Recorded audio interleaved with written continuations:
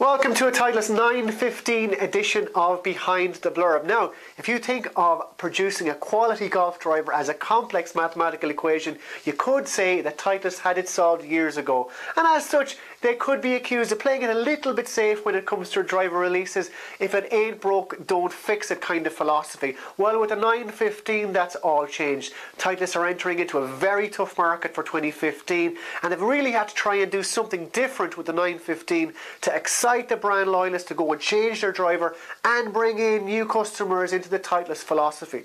So what they've gone with in the 915 is what they call an active recoil channel. Now, taking you right in behind the Blurb, what that really is that same cut-through slot behind the club face that you've seen other manufacturers using over the past couple of years with great success. It does two things. It allows the club head to press a little bit at impact to produce high ball speeds. It also stops the ball rolling up the club face at impact to produce low spinning drives. And really, high speed, low spin is the holy grail when it comes to drivers and keywords. It just means longer distance drivers. And basically the 915 does achieve that, but for us it's more of a forgiveness driver. Unlike some of the other manufacturers who've tinkered with the centre of gravity location over the past couple of years, Titleist have kept it very much in that traditional low and deep location right in the back of the club, and that combined with this new active recoil channel is very reassuring that you've got the extra little bit of hit technology, but you've also got that same tried and trusted forgiveness technology.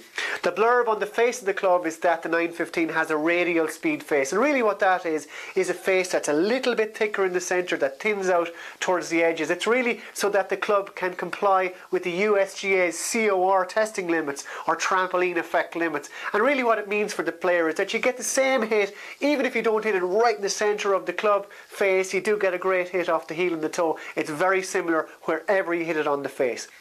Now, the 915 comes in two versions. The D2 version, when you're buying it, that'll be the big 460cc version with draw bias, very forgiving looking. The 440cc version is the D3, and that'll be more for the tour players, better players. That's more neutral sitting, more workable driver. The 915 also comes with two quality shafts. The Aldila Rogue and the Mitsubishi Diamana are standard. Now, if there is one down point to the 915, it's that sure fit hosel hasn't been made any easier to get set up by Titleist. It's quite counterintuitive or difficult to get set up. You might need to look at our YouTube video to get it set up properly, but once you do get in the right position, it works absolutely fine. So there it is, the 915, that complex mathematical equation just solved a different way by Titleist. Now, if you like our Behind the Blurb videos, make sure to press like, share them around, and be sure to make golfbeater.co.uk your first port of call when it comes to buying this Titleist 915 or any pre-owned Titleist driver.